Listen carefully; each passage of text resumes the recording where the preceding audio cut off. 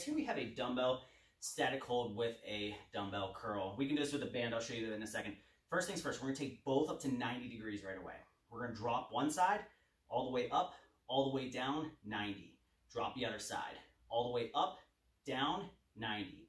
Drop, up, down, 90. Drop, up, down, 90. Full tension on the biceps at the same time. Full tension on those biceps. It's incredible. We can do it with the band too.